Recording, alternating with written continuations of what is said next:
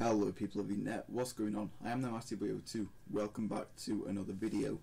Earlier today EA did release the official FIFA 18 teaser trailer and it looks unreal. I may be a bit late with this video, I've been at the dentist unfortunately, but I mean it's 4:45 when I'm recording this, so it shouldn't be out too long after that. Anyway, I'm getting off topic. This is going to be just a quick breakdown, I guess, of the trailer. I'm not going to show it in case it gets copyrighted or anything, like I'm pretty sure it did last year, but it looks fantastic. So, the first thing that you will notice is the title says Fueled by Ronaldo. So I'm guessing where EA have worked more with Messi in the past, now they're just solely focusing on Ronaldo, so he will be the cover star. I am guessing the whole trailer seems to be sort of focused around him. Anyway, when you sort of had that view zooming into the stadium, the fans looked so much better than they have done in past FIFAs. That's one thing I've always complained about. They've got, Frostbite aboard these insane graphics this year, and then you've still got little plebs in the crowd.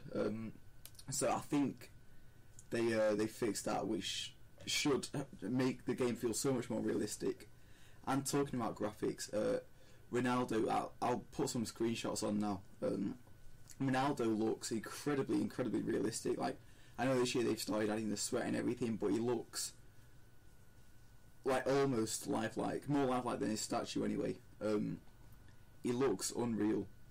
And yeah, I think if EA can sort them, not minor things, but sort of the recurring problems this year, as the penalties they didn't fix out until partway through the game, if they can get just those little things sorted, the game will be so much better, and it will definitely be the next FIFA yet.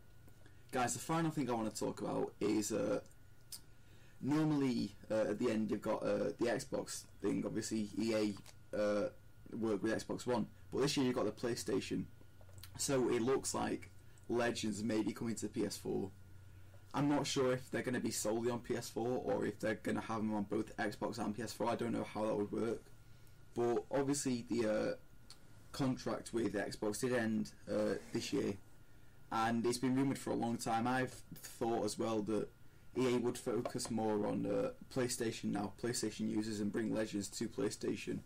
So if that does happen, that would be incredible. Then everyone will have had the chance to use Legends. That really would, I think, make especially obviously the PlayStation users happy.